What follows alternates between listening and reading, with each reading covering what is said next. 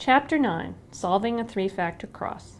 Three-factor linkage questions may seem daunting at first, but there is a straightforward approach to solving these problems. We have described the process in box 9.6, and in this video, we work through a three-factor cross step by step.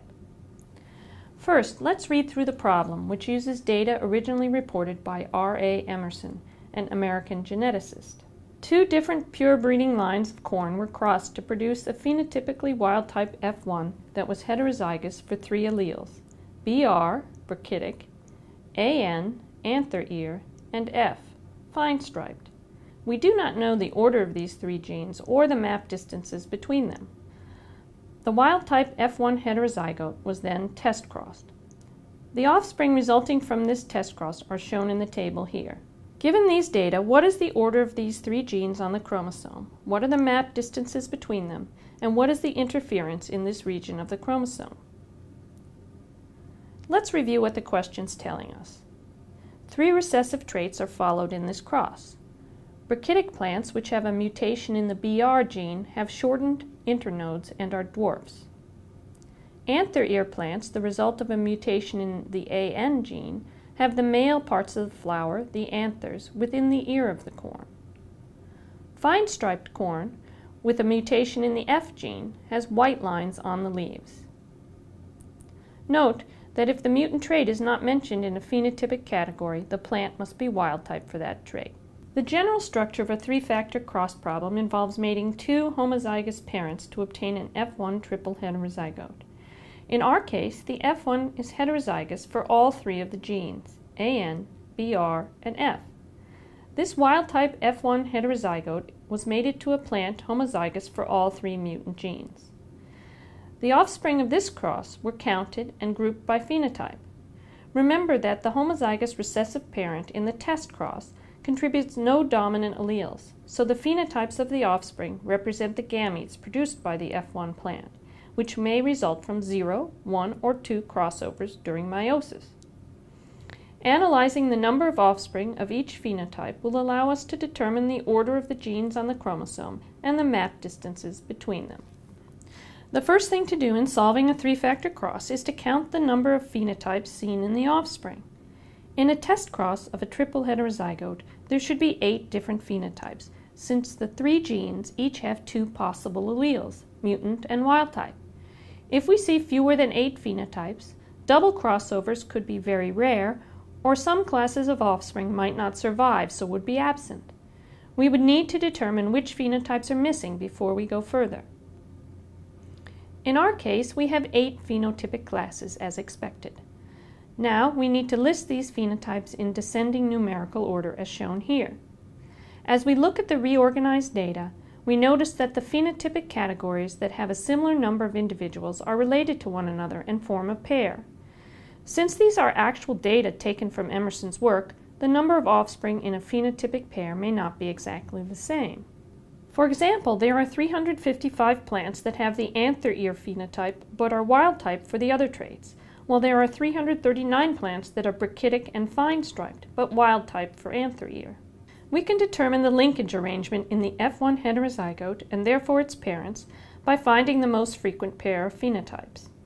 Remember that the parental combinations will always be more common than the recombinants, so the pair that is the most abundant has the same phenotypes as the original parents. This tells us which alleles are linked on the same chromosome, but not the actual gene order. In this case, the most frequent pair consists of plants with anther ear alone and those that are brachytic and fine-striped. We can label these parental phenotypes. Therefore, one of the original parents had the alleles AN, BR+, F+, while the other parent was AN+, BR, F. We can now determine which gene is in the middle by finding the least frequent pair of phenotypes, which result from a double crossover during meiosis, making them relatively rare. In our case, the least frequent types are brachytic alone and anther ear and fine-stripe together. We can label these DCOs for double crossovers. Compare these phenotypes to those of the most frequent pair. Which trait differs in these two groups? The gene for this trait must be the one in the middle. In our problem, we see that fine-striped was originally associated with brachytic in the parent, but is coupled with anther ear in one of the double crossover phenotypes. This means that the F gene must be in the middle.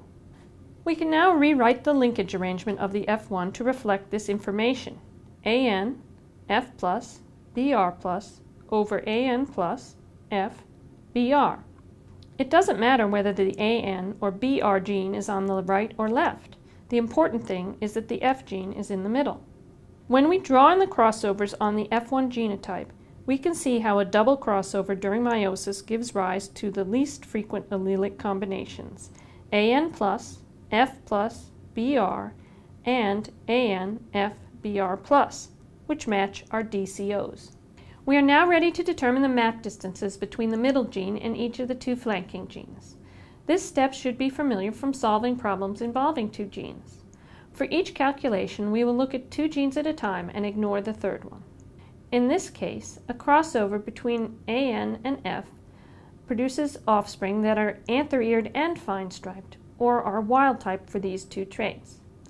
There are 55 plus 2 anther-eared and fine-striped offspring, and 88 plus 2 that are wild-type. We add these together to get the total number of recombinants between AN and F, 147.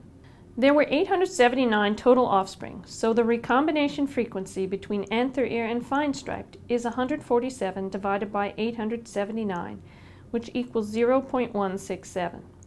The distance between AN and F is 16.7 map units. We can do the same calculation with the other two genes. A crossover between F and BR produces offspring that are only fine-striped or only brachytic, but not both. There are 21 plus 2 offspring that are fine-striped and 17 plus 2 that are brachytic. We add these together to get a total of 42 recombinants between F and BR. 42 divided by the total number of offspring observed, 879, equals 0.048. The distance between F and BR is 4.8 map units.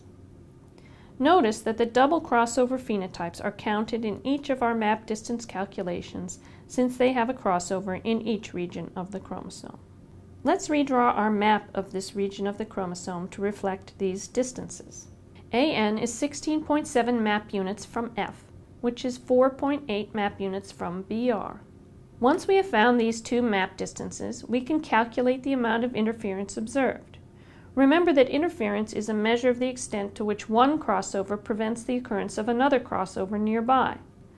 We know the probability of a crossover in each region of the chromosome, but what is the likelihood that both would occur at the same time? We can multiply the probability of a crossover between AN and F by the probability of a crossover between F and BR, and multiply this by the total number of offspring observed. This equation is 0.167 times 0.048 times 879, which equals 7.